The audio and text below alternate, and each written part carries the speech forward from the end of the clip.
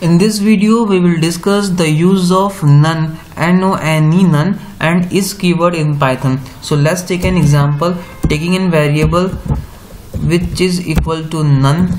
Here none means nothing. It is not equal to 0 nor equal to 1. It means that is variable is nothing. Variable is called none. None is the keyword in itself. It means it is none, it is nothing. It don't means it is 0.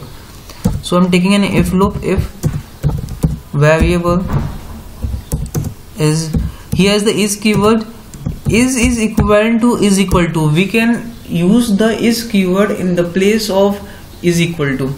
Don't forget to put your colon, and after colon you have to put a space, because entering in any loop you have to put a space in Python, because Python is based on indented form, INDENTED, indented form.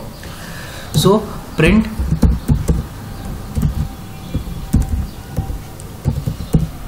variable is none, else print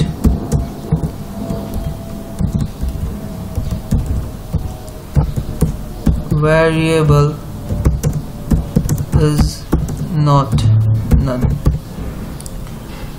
I am copying this code in my Python IDE compiler.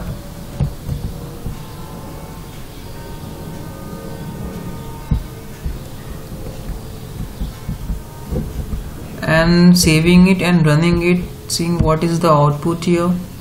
Here the output is variable is none.